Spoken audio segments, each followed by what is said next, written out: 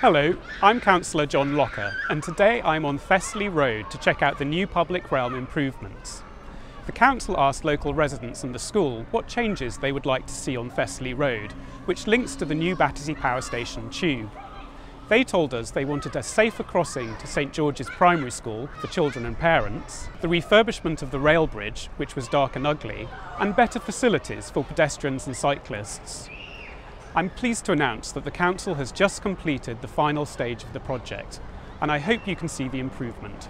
Overall, the road is much safer, healthier and attractive, and along with the completion of local developments in this area, makes for a much improved public realm.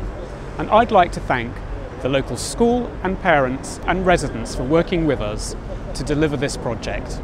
Thank you.